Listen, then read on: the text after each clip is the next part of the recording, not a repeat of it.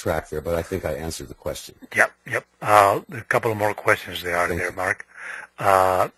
Here, Fred Iobst, I think, he says, can other practices like yoga help to relax the body more so than just standing?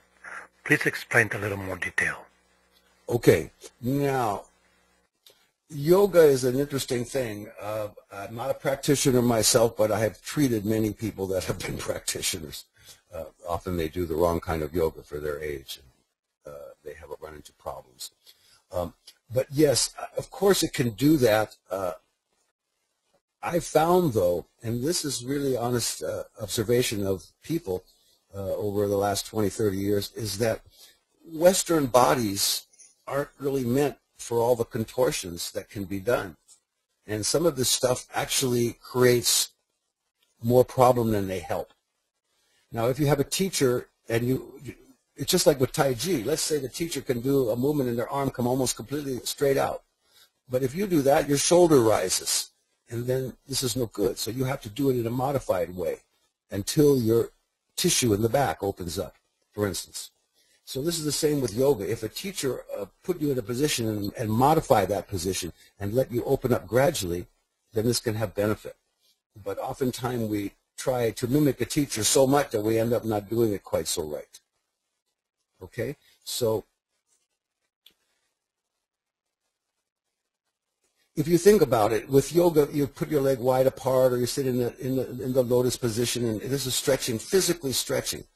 When you do the stand, the stretching still occurs, but it occurs way more internally.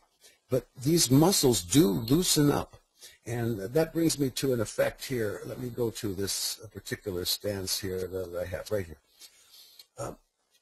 This is a narrow stance, standing very tall, working with the upper dantian mostly here, but also refining the center line and allowing it to become very, very narrow, so that almost like a little thin filament. So that if someone push on you, they think you're pushing your center, but it goes into emptiness. Well, you didn't move. Eventually you can move your intention to your left or right channel, and you can gain that.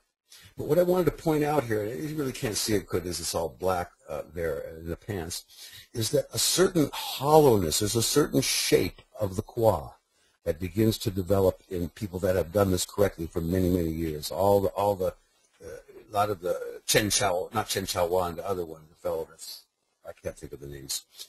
Anyway, there's numerous examples on YouTube and like that where you'll see this kind of hollowness in the qua.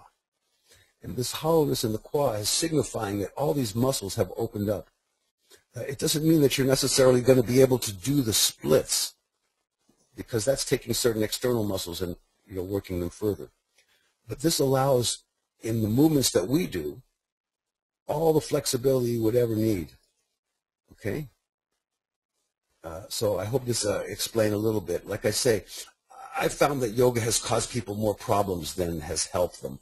But that's just the people that I've run into, because they've had problems and they need to be fixed. So, but if it works for you, I think it's also a state of consciousness, a temperament.